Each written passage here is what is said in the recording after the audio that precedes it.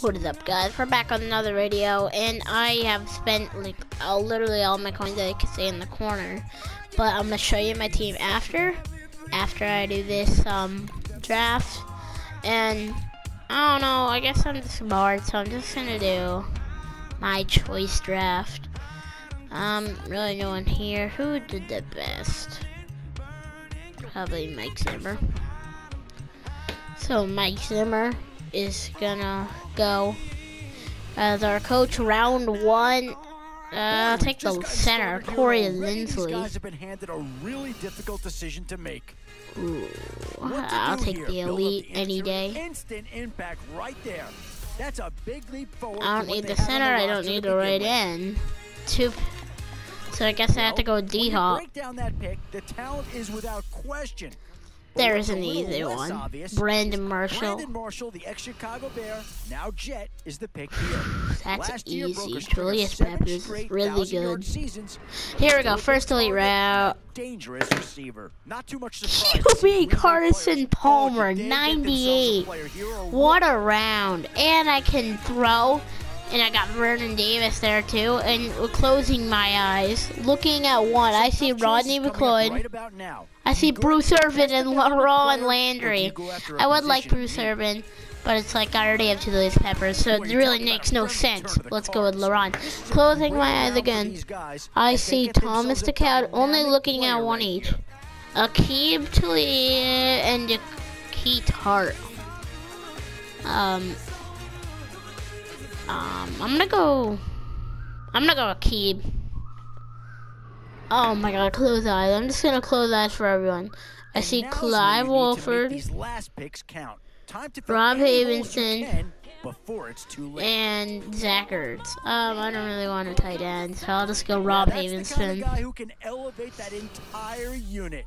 He's a very talented addition. There we go, another linebacker. Let's get some more elites. There we go. I don't need another QB. I mean, a left guard would make a thing good, but I need a runner. I need a running back now. There we go, just what I needed, running back. At least give him credit for that. And so I could take two. I could either take Charlton or BD, but let's just stack up the line. Close eyes, hoping for the 99. I see Andre Reed, 93. A 5-star round.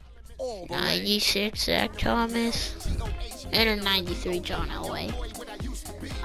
Well, I like the linebacker, but I mean, I would kind of want Chris Mulner had a great receiver to throw to, and Andre Reed's one of them. This is the type of player you want. Just plug him in. And well, draft wasn't bad. I got an 85 offense, and all that really. Can I reset this? In 23 hours and 56 minutes I can. Yeah, I can't do this either.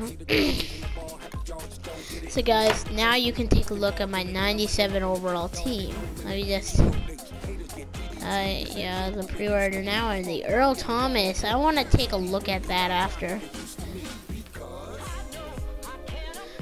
So, the 97 overall team.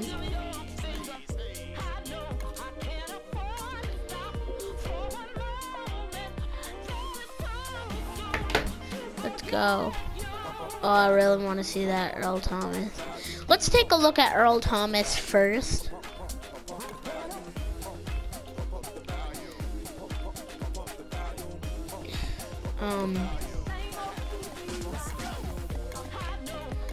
Earl Thomas. Actually, let's type in Earl.